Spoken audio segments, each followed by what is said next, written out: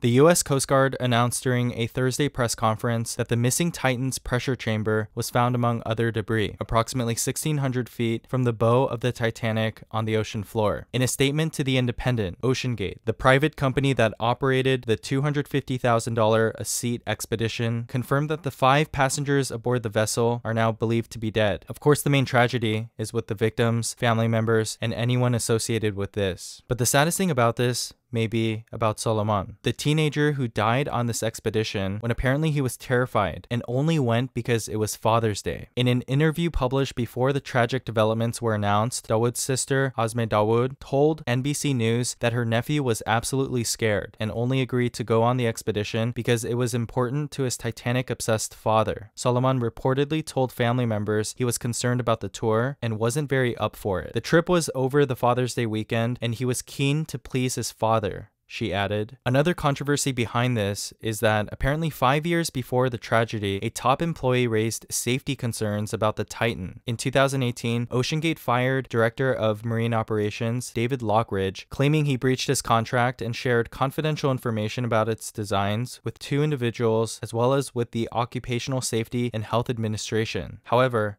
Mr. Lockridge alleged in a wrongful termination suit obtained by the New Republic that he was fired for blowing the whistle concerning safety issues. According to the suit, Mr. Lockridge delivered highly critical updates regarding the ship's quality control to senior management and OceanGate CEO Stockton Rush, pointing to alleged issues such as visible flaws in the ship's carbon fiber hull, prevalent flaws in a scale model, flammable materials on board, a viewing window not rated for the Titanic's depth, and key safety documents that were not shared with him. This clip shows how quickly the implosion could have happened. It's been widely shared and could be exaggerated, but others have verified that it's similar to what could have happened. But what happens to the human body when a submarine implodes? Apparently, when a submarine hull collapses, it moves inward at about 1,500 miles per hour. That's 2,200 feet per second. A modern nuclear submarine's hull radius is about 20 feet, so the time required for complete collapse is 20 divided by 2,200 seconds. That's about 1 millisecond.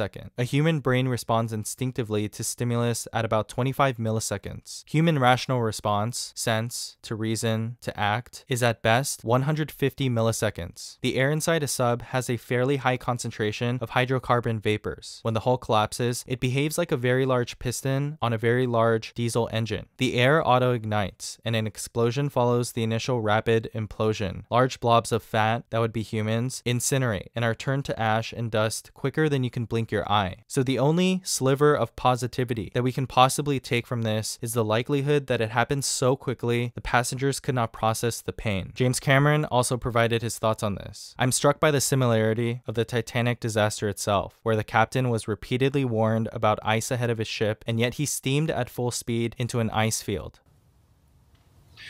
Well, I've been down there many times, and I know the wreck site very well, as does my friend Bob Ballard.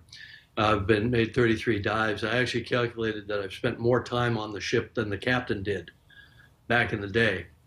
And of course, as a submersible designer myself, I designed and built a sub to go to the deepest place in the ocean, 3 times deeper than Titanic. So I understand the engineering problems associated with building this type of vehicle and all the safety protocols that you have to go through. And I think that what Bob said, because I was watching, is absolutely critical for people to really get the take-home message from this, from our effort here, is deep submergence diving is a mature art. From the early 60s, where there were a few accidents, nobody was killed in the deep submergence, until now, is more time than between Kitty Hawk and the flight of the first 747. So if we haven't improved over that period of time, we have improved drastically over that period of time, and the certification protocols that all other deep submergence vehicles, except this one, that carry passengers, especially paying passengers, all over the world in tropical waters, deep coral reefs, other wreck sites, and so on, the safety record is the gold standard. Absolutely. Not only no fatalities, but no major incidents requiring all of these assets to converge to a site. Of course, that's the nightmare that we've all lived with, since all of us entered this field of deep exploration. We live with it in the back of our minds.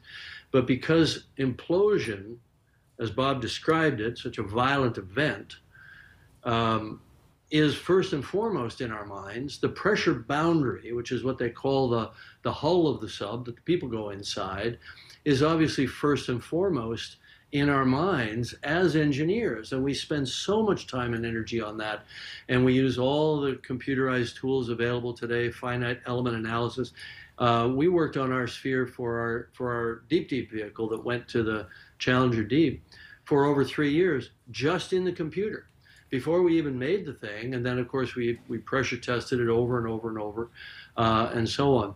So, you know, this is a mature art, and many people in the community were very concerned about this sub, and a number of you know, of the top players in the deep submergence engineering community even wrote letters to the company saying that what they were doing was too experimental to carry passengers and that needed to be certified, and so on. So I'm struck by the similarity of the Titanic disaster itself, where the captain was repeatedly warned about ice ahead of his ship, and yet he steamed at full speed into an ice field on a moonless night, and many people died as a result. And for a very similar tragedy where warnings went unheeded to take place at the same exact site, with all the diving that's going on all around the world, I think is just astonishing. It's really quite surreal. And of course, P.H. Nargeolet,